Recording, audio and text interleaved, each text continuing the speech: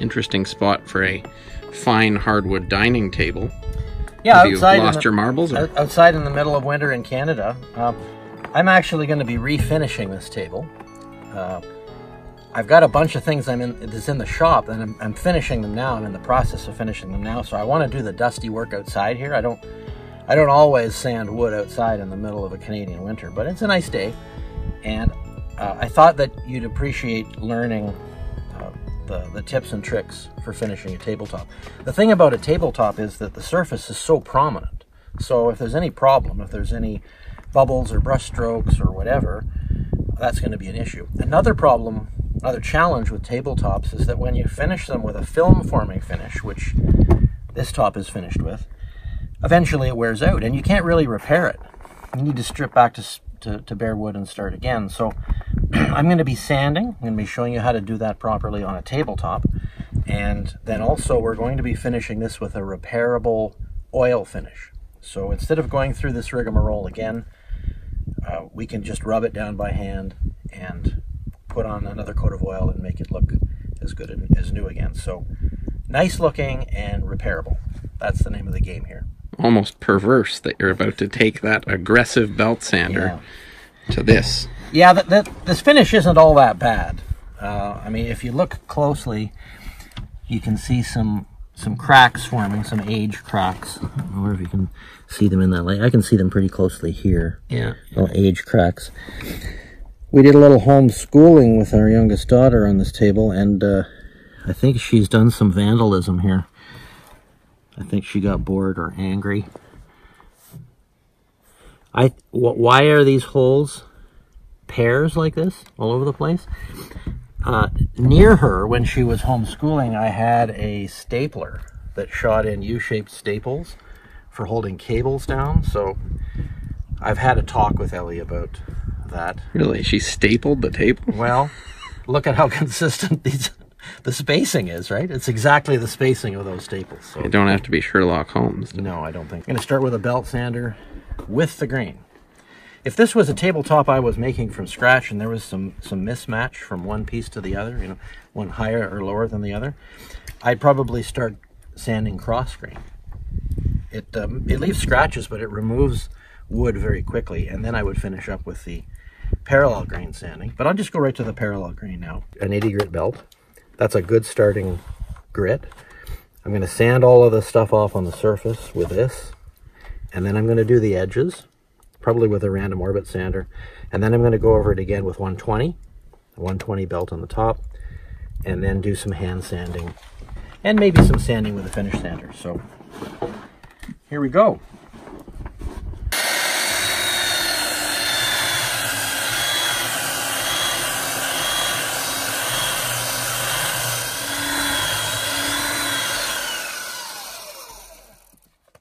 That's going to work fine. I'll just keep working at that. But notice here, we've got some things going on. This is bare wood.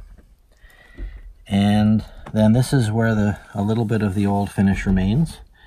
You can see the cracks that have formed in here from age as that finish has aged. I don't want to take off any more than necessary, so I'm going to be watching for that color difference as I go.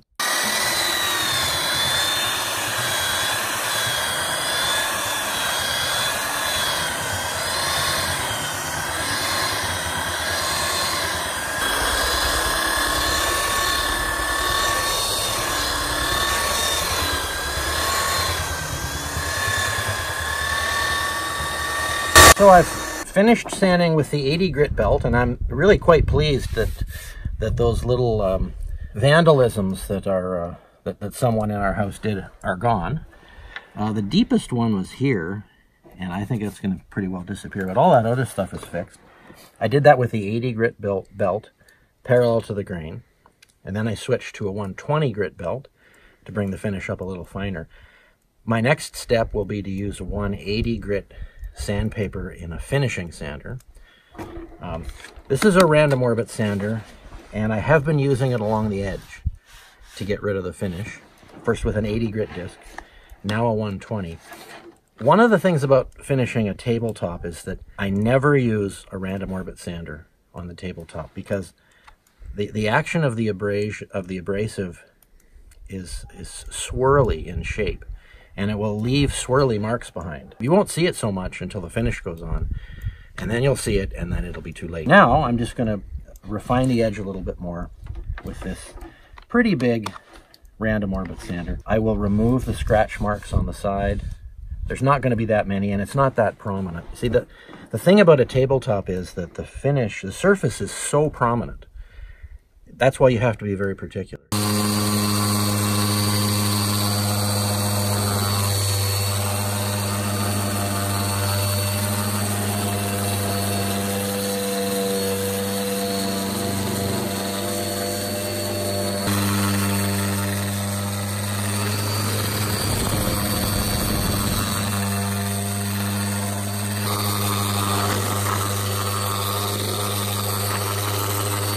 So this is my trusty quarter sheet finishing sander.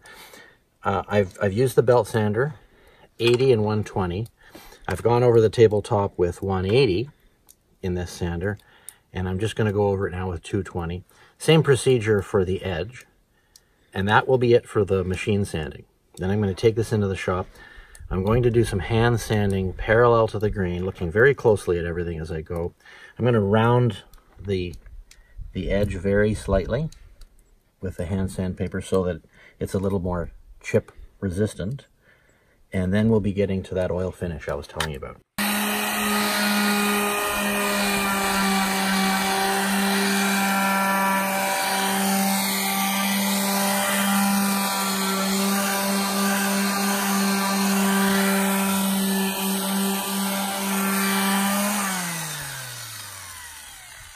The thing to understand about the sanding at this stage is, and you wouldn't know it just by watching me, but when I'm going over, it's systematic from one end to the other, and I'm looking very closely everywhere to make sure there's no finish remaining or no scuff marks or scratches or anything like that. That's how you get a nice finish. It feels super smooth.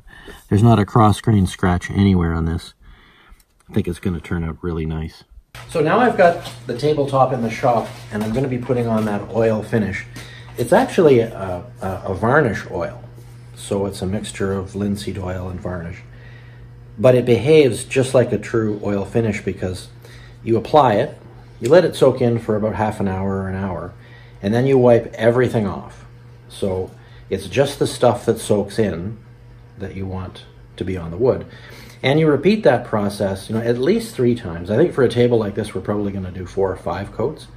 It takes a long time, and the instructions say to let it dry for 24 hours between coats, but it takes longer than that to dry between coats. So it's a process. But the beauty is that it affords terrific protection, and it's also repairable. So if this table was in the kitchen and it was getting kind of scuffed and scratched, we'd go over it with a rubbing pad, vacuum it off clean, and then right in the kitchen apply some more of this. And it's, like I said, highly repairable, which makes it way better than any kind of film forming finish. So let's get to work. So our job right now is just to get the oil on the table. So we don't have to be very neat about it. We just need to put it on and brush it around. Quite thin, really. It's a lot thicker now than it's going to be. But boy, that oil sure brings out the wood grain. Looks great. So we'll just go over the whole table, make sure everything's wet, and then we'll go away for about an hour and come back with some rags and wipe off all that we can. So I'm really pleased and surprised at how this grain has come to life since the oil is on. It's wet and shiny and not very smooth looking right now, but that's okay because, as I said before, we're going to be wiping all this stuff off after 30 to 60 minutes or so. One of the things to keep in mind here is that the wood absorbs this material at different rates. I mean, it's all pretty saturated on the surface right now, but you see there's a spot, thirstier than other spots. Where else can I find one? I think that's the most prominent one at the moment. I want the surface to stay wet, so in 10 or 15 minutes I'll come out here again with the brush and just push some of the liquid onto the places that are thirstier and that have kind of dried out a little bit, because the job here now is to saturate the wood grain, the wood pores, and then wipe it all off and then let it dry and repeat the process again to build up this oil layer. So I've applied 3 coats now, and I've let it dry actually for 4 days between coats. And the way I know that it's dry is not because the surface feels dry, because it feels dry as soon as I finished wiping it. Like you see here, I'm just wiping off this 4th coat. But the rag that I use is a great indication of when the oil actually dries, because for a couple of days after I put it on, it hasn't dried appreciably. And unless it's dried on the surface, you're not going to be able to build anything in the pores of the wood. Not that you want to film, but you do want all the pores saturated. And that's what we're doing here. So I'm not actually wiping with my full force here. There's a tiny bit left on the surface. But that's essentially it. I will go over this later when all the coats are on and it's dry. I'm going to go over it again with a buffing pad just to give it a final little bit of smoothness, and then it'll be good for a couple of years of hard use. So thanks for joining me this week. Subscribe, hit the notifications bell, like if you like the video, and check out my website in the description box. You can sign up for my weekly newsletter there where I talk about all kinds of stuff like this and more. So thanks again. See you next week.